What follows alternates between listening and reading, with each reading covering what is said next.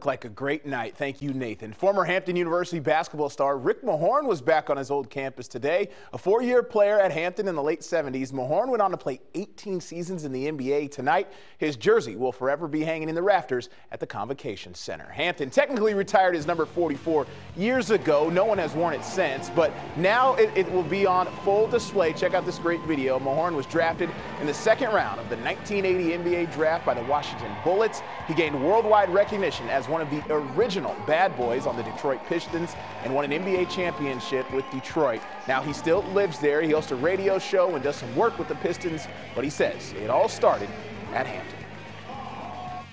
What a rush. It's a rush because this is where I laid my bones, I guess, as they say.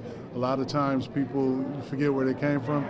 No, I don't. Hampton Institute at that time, now University, did so much for me in my life. I learned a lot, and I learned how to navigate the world. Great stuff there. Mahorn was one of the toughest players in NBA history. Look at some of the highlights. A member of the Virginia Sports Hall of Fame, Mahorn was known to stand up to anybody and was always willing to sacrifice his body for the betterment of the team. He admits, though, he wouldn't be able to get away with some of these tactics in today's NBA.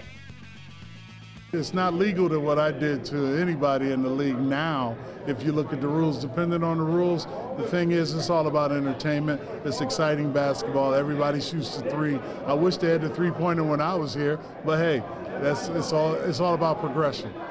One of the enforcers on the bad boy Pistons. What a legend he is. Congrats to him. The Pirates hosting North Carolina A&T tonight, trying to snap an 8-game losing streak. Starting the first half, Aggies were having their way. Marcus Watson, baseline jam. I mean, that was a tough one. One-handed, he had 16 points. A&T up by as many as 13 in the first half. Pirates, though, with a rally. Jordan Nesbitt, the triple right there. He had a game-high 18 for him. Then it's Russell Dean, the fadeaway jumper, backing him down right in the paint. Hampton cut the lead down to 1, but A&T would go on another run. Pirates with no answer for Cam Woods.